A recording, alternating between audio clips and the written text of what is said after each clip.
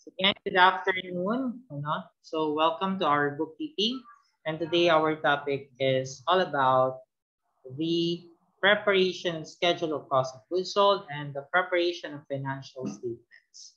Okay, so our problem here is Kaburata Company. Then this is the trial balance of Kaburata Company during April 30, 2021. So we do have also notes here that all amounts are assume that the physical count of inventory at the end of the month is 6,200. Therefore, ito po yung sa physical count na makikita nyo usually sa ending problem noong isang company. So in this case, if you're going to see whether it is perpetual or periodic, i-analyze mo ito, meron siyang ginamit na purchases, purchase discounts, purchase returns, allowances, and trading. Therefore, the company is using periodic inventory system, and which is why we have to prepare the schedule of cost of goods sold, because the cost of goods sold is not recorded during the journal entry or the journalizing. Rasta? So let's start. Again, kapag ikaw ay periodic inventory system, gagawa ka muna ng schedule of cost of goods sold bago ka gumawa ng statement of financial performance. Pero kapag pag ikaw po ay perpetual, since nire-record mo na yung cost of goods sold after mong magkaroon ng benta or sales, is you don't have to prepare schedule of cost of goods sold because you were able to record it right away. Okay? So let's start the schedule of cost of goods sold of Kaburata Company for the month ended April 30, 2021. It will start on your inventory beginning. So March 31, 2021, may natira kayo nun. So kung existing na yung company. So therefore, itatransfer kinabukasan, yun naman yung beginning ni April. So in this case naman, ay kakasimula pa lang yung company. So kung mapapansin niyo si inventory niya, 0. So 0 pa lang siya. So 0 ka dyan. So by the way, in periodic, pag nakakita kayo ng libro na ang problem inventory dito, tapos periodic, usually, kung unadjusted trial balance yan, beginning balance yan. At yung physical count naman, ay ito yan. Makikita nyo dito. 6,200. Makikita nyo yan dun sa gawing dulong transaction na kung saan di mo naman i-record sa journal entry, kundi ina-note mo lang kasi gagamitin mo yun sa iyong cost of goods sold. So let's start. Inventory, 0 siya. 0 pa lang beginning mo. Then purchases mo, mga tol. How much is your purchases? Tingin ka dito. Ito yung purchases, 160,000. Then, purchase discounts mo. Purchase discounts mo ay 2,200. Purchase returns, 3,500. Pupulot-pulot ka lang. So, pagplasin mo yung deductibles. Then, 6,700. Yung ima-minus mo kay purchases. Kasi pambawas yung purchase discounts at PRA. So, 160 minus 6,700 is equal to 153,300. I-add mo naman dito ngayon si freight in na kung saan hindi naman makakarating sa'yo yung goods kung hindi ka nagbayad ng tracking fee or shipping fee. So, idagdag mo yan sa net cost of purchases. So, 153,300 na net purchases, i-add mo yung wait lang. Here. 153,300 plus 28 is equal to 156,100. Then, i-add mo yung inventory mo beginning. So, mag-a-arrive ka 0 plus 156,100 is equal to 156,100. Then, di ba nagbilang ka sa dulo? Magkano yung sinabi? 6,200 yung natira. Ingat tayo kasi baka magsobra sa ng 0 or makulangan ka ng 0. Doon minsan nagkakamali kaya nagkakaroon ng imbalances. So, 156,100 i-minus mo si 62. Ang magiging kalabasan niya ay yung total cost of goods sold mo. Bakit po ganoon? Bakit naging total cost of goods sold? Ba't mo minanan sa inventory? O, diba? Di ba may natira ka na nakarang buwan? Kasi lang kasi simula yan, 0. Tapos, ito yung kabuang gastos mo para magkaroon ka ng inventory. So, inad mo yon yung natira, yung beginning mo, plus yung ngayon na pinurchase mo, ang magiging ang total niyan, magiging total available total goods available for sale. Meaning, yan yung pinaka pwede mong ibenta ngayong period ng April. Tapos, ang natira lang ng dulo ng April, 6.2. So, saan napunta? Napunta po dun sa binenta. Therefore, nabenta siya. Kaya wala na siya. So, ito po yung puhunan mo dun sa binenta mo. So, now that you were able to identify your total cost of goods sold, you were able now to compute for your net income. So, let's start with gross sales. Yung gross sales po, meaning ng gross sales, pangkabuuan, pangkalahatang benta. Wala ka pang binabayos dyan. So, gross sales mo, pulutin mo lang sa sales. Magkano? 250,000. Then, sales discount ka. Magkano ang sales discount mo? 25. Then, magkano ang sales returns and allowances mo? 4,000. Then, pagplasin mo yung 25 plus 4,000 equals 6,500. So, iba minus mo yan sa 250,000 kasi yung discount, binigyan mo yung kay customers, nabawas sa benta mo yan. Yung dinalik sa'yo ni customer na goods, bawas din sa sales mo yan. So, yan po. 243,500 ang net sales mo. Anong ililas mo na ngayon naman, yung ikaw ay 149,900 na cost of goods sold mo. Ang magiging total mo dyan ay 93,600. Kaya 93,600 mo, gross income pa lang yan. Ibig sabihin, hindi mo pa naman minus, iba mo pang ginastos. Kasi sa negosyo, hindi lang naman yung ginastos mo, yung pinuhunan mo. Kung magkano yung binili mo na merchandise. Ano? Kundi meron ka pang mga operating expenses katulad ng salaries. Pasweldo ka ng tao mo. Freight out. Rent expense. Utilities. Okay?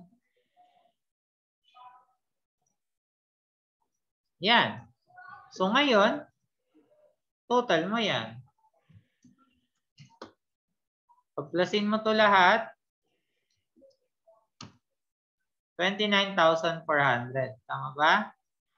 Okay. So ngayon, 93,600. I-minus mo yung 29,400. Ang iyong operating profit ay 64,200. So yan po ay operating profit kasi after deducting the operating expenses, ang lilitaw ay operating profit. So since basic accounting kayo, ay yung operating profit mo sa exam, sa assessment ay yun na rin si net income. Okay? So siya si 64,200. Always remember that once you do have a money columns, meaning pera yung usapan dito, always put peso sign on the first peso or the money value, then the final answer. And of course, on your final answer, there must always be double line, double rule. Papansin ninyo, laging may first money column, then double line. Okay? So ngayon, tapos ka nang mag-compute ng net income. Kumita ka ng 64,200. Okay, now you'll be able to compute now the statement changes in equity. Kasi ang makikinabang naman sa benta mo or kita mo ay ang ang may-ari. O, dito sa capital niya, ano, magkano ba yung puhunan ni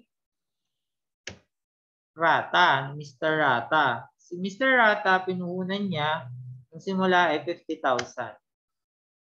So, idagdag mo yung net income na 64,200. Ang total niyan, pagplasin mo lang, 114,200. Ima-minus mo naman ngayon yung withdrawal niya, yung drawings niyang 5,000. Ang pinaka-capital mo lang talaga ay netting ay 109,200. Okay. Okay.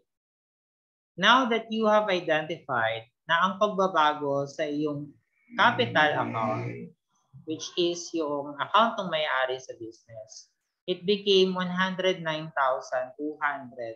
from 50,000 initial investment. So, maganda ba? Yes. Matutuwa yung may-ari. Ano? So, lahat ba ganyan sa negosyo? No. Yung iba, usually, walang kinikita sa simula. Ano? Tapos, kaya may term na, bumabawi pa lang ako. So, parang ganon. No? May mga ganong negosyo. Hindi lagi fairy tale ang negosyo. No? Hindi yun totoo. No? Pero na lang kung medyo illegal yung gagawin mo. Joke lang. Okay. So, ganon. Okay. So, let's move with the financial position. So, si financial position are also known as balance sheet. No? So, balance sheet po siya dati. Ngayon, statement of financial position. So, ganito po yung format na gagamitin natin even on your assessment. So, kung mapapansin po, tago ko muna itong para makita ninyo yung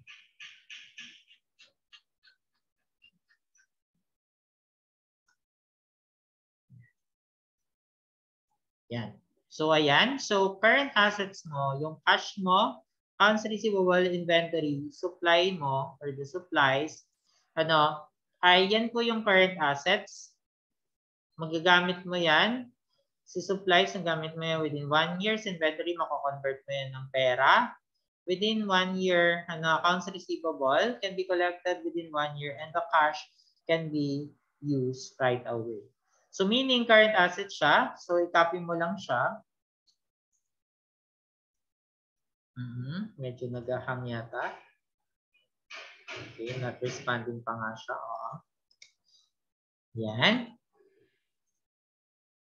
Then, after that, ay ano mo na yan. Then, equipment mo, non-current, kasi ito po yung mga gamit mo na, na magagamit mo yan ng more than 1 year. Therefore, non-current asset siya.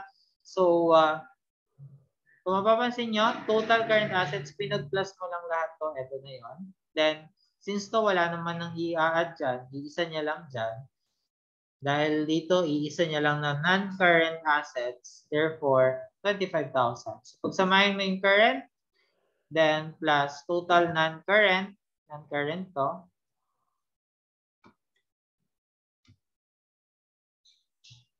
is equal to 168,000 total assets. So, check naman natin to dito. So, eto ay accounts payable mo. How much is your accounts payable? 15,000. Then, how much is your non-current liabilities na notes payable? 50,000. Pantay ba? Oops, dito sa inventory mo, 62 yung natira. So, dito sa statement of financial position mo, hindi mo to ikokopyahin itong inventory. Kasi dapat sabi sa inyo, yung itong nagpapakita ng inventory dito sa trial balance pag periodic, beginning yan. So, hindi po siya yan. Ang gagamitin mo ay yung natira. Since ang usapan na dyan ay at the end of April 2021. So, as of April 30, 2021, your inventory is 62. So, your total assets is 149,200 plus 25,000 non-current assets, 174,200. And then your liabilities and owner's equity, current liabilities mo 15,000, non-current liabilities mo 50,000. Then your rata capital at the end of the month, dito mo kukunin yon sa changes in equity. That's why nauna siya, i-compute, 109,200. Therefore, your total liabilities and owner's equity is 174,200. Check mo ba kung total ba siya or equal siya kay total assets, total equity, and liability? 174,200, 174,200, pantay. Therefore, tama yung ginawa mo. Araso. So, yung another financial statements that we will be preparing is the statement of cash flows, but for the cash flow statement. Ano? Pero yun po ay i-discuss natin on a separate session. So, thank you very much, and that concludes our discussion.